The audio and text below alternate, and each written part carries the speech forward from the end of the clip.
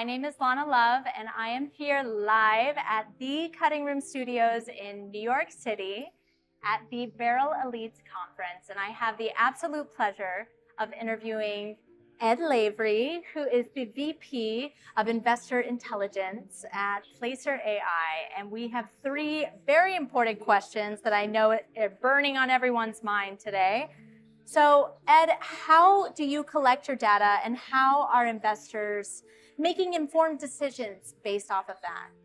So we provide foot traffic data. So essentially we are tracking millions of people in the US, and we're tracking every single location that they're going to. So it could be retail, it could be going to the office, it could be people going to towns, travelers and tourism, or even people working in manufacturing plants. So the way that we collect our data, we track 25 million devices in the US alone, which is about 8% of the population. We take that data, we aggregate that data, and we provide estimation data. So as a company, Placer, we sell to about 3,000 corporates, and we're also growing in the investment space. Hedge funds are using us to track how the companies that they are investing in real time are performing through foot traffic. So it could be using foot traffic as a proxy for retail sales. It could be tracking the number of people going to a theme park like Six Flags and looking at things like attendance. It could even be looking at things like return to the office, like how is office occupancy rate recovering post-COVID.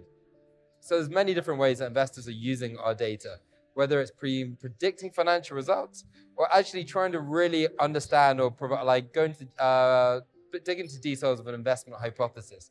So for instance, it could be how are McDonald's new stores performing versus old stores? How loyal are customers? So all this information investors are using to provide a more kind of detailed, accurate investment decision and make them with more confidence and track those companies in real time. Wow. So you basically tracked me on my way here, is what you're saying. Well, we don't know if it's you in particular. We're not in the business of anything personal identifiable. But the data we provide is aggregated data. We're a privacy-first business as well. But what we can actually do is track demographics of people who are going to a building. So we might not know it's you, Lana, that is going to a building, but we could say 1,000 people are going to the Cutting Edge today. They live in these areas. They live 5 miles away. They live 2 miles away. They have this household income. This is where they're going to afterwards as well. So hedge funds are using this to make more informed decisions. Private equity funds are using this as part of their due diligence, or even to help these businesses grow as well. Got you. Okay, that makes me feel better. That's fine, don't worry. Since all of New York is here tonight.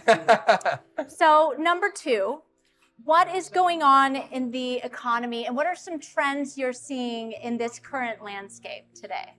So I think one of the really interesting things that we're seeing at the moment is that actually foot traffic to many retail locations and stores is dropping. Now, this could be an impact of inflation. People are spending less as well. But I know at the same time, retailers and consumer goods companies, they're growing their revenue.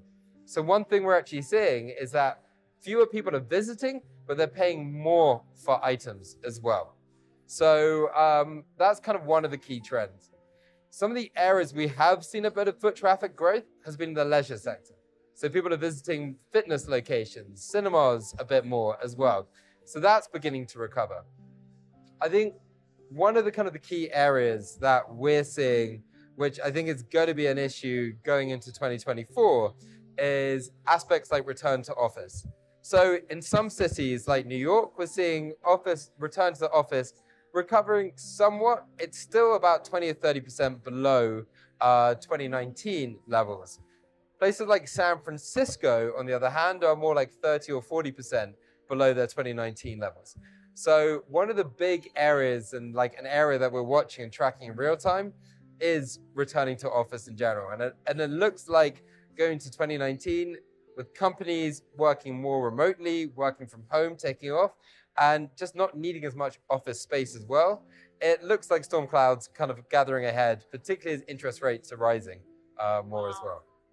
It's because of all my online shopping. Exactly. People like you are causing like these office leases not to be renewed. Yeah, exactly. Right? It's my fault. It's my fault. It's okay. I'll take it. It's fine. I'll take it. So speaking of 2024, where do you see the growth opportunities in the data space? So I think one of the key things that's been brought up a lot in this conference today is the increase in interest in alternative investments.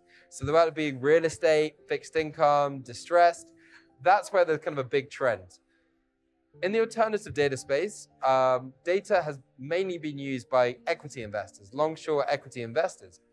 But with the equity markets right now struggling to kind of reach a bull market as they have in a few years, and with interest rates much higher, investors are looking for returns in other sectors. And fixed income, where there's lower risk, has been a key space. So one of the key trends that we're seeing at the moment is traditional laggards in the industry, whether it be more traditional fixed income investors, insurance companies, endowment funds, even real estate investors who haven't been using much data before in the past are beginning to start now looking at data sets, particularly like geolocation data as well. They're looking at traditional bricks and mortar businesses, which are highly leveraged companies, and they're realizing that actually foot traffic can provide actually very good long-term indicators into these businesses. So we're beginning to start seeing a much bigger mass adoption of data beyond traditional hedge funds, but actually in more kind of the tail end of the market, these more traditional, slower moving asset investors, so fixed income investors, beginning to start tracking businesses in more real time. It gives another flavor. And as companies and also real estate developers don't report their results that often, this real-time data and understanding how many people are going back to the office, how many people are visiting stores, provides that real-time trend on these kind of long-term indicators for these investors. Gotcha. And how many people are online shopping? How many people? Well, you're online shopping too. I'm online shopping, not right now. Not exactly. right now. But I do like going back to the store as well. Yeah, exactly, getting outside the house. More geo-tracking. Right? Exactly, we need more geo-tracking. There you go. Well, thank you so much, Ed. This has been a pleasure. And stay tuned for the next interview.